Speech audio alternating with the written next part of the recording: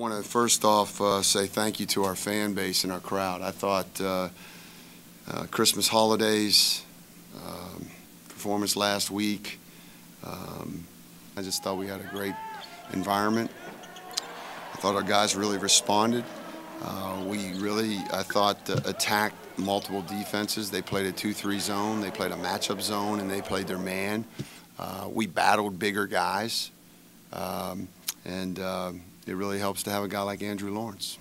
Good players make good coaches. Yeah, no doubt. I think in the first half we missed a lot of open shots, me myself included, ones that I expect to make. And we felt pretty comfortable moving the ball. And like I said, like Adjehi just said, everyone was playing well. We all came together. Really proud of everyone, especially this man right here. If that's a career high, I'm really, really proud of him. He was a beast out there. Felt like every time he had the ball, he was scoring, and it shows. I mean, he was 8 for 8 from the floor, 4 from 5 from free throw line, which is a big improvement from recent games. So I'm ecstatic with that win and how everyone played. Yeah, I won't say we were desperate. I won't say we were desperate. I know that we needed that win, okay, but we had to trying to flash back from those past 2 games, and we figured that we have to come together because we're better than that. Yeah. We're really better than that, and we have to bring it really quick because we can't wait at the last minute to bring it. So we had to do it now. So that's why tonight we came together. We had great energy, and we came together and we won this game.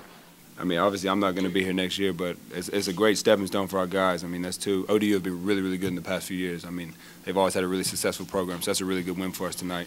And then obviously, Towson before going into the CAA, that's going to have a lot of tough competition. But it gave us a really good feel of what they're going to have next year. You know what? They played us man right off the bat, and we got some things going there with Adjehi. You know, first play, we get the slip on the ball screen and the dunk. And then we come back and get another ball screen where he comes off and he gets fouled at the basket. If we can run our man stuff pretty effectively, we're able to score. But a couple things. I think Anthony Thomas, big weight off his shoulders, makes the 2 threes. I think Nori makes the big 3 from the corner. Stitt makes the 3. So it was a really good performance across the board. And then, of course, you've really got to give Adjehi a tremendous amount of credit. I'm usually not yelling at him in the locker room, but just saying, Adjehi, if you'd make your free throws, you'd have a double-double. But tonight he made his free throws, and he's 8 for 8 from the field. He just didn't have 10 rebounds. He had 9 rebounds. So he had a great game. And with all those feeds in the post and him finishing, we have a positive assist-to-turnover ratio.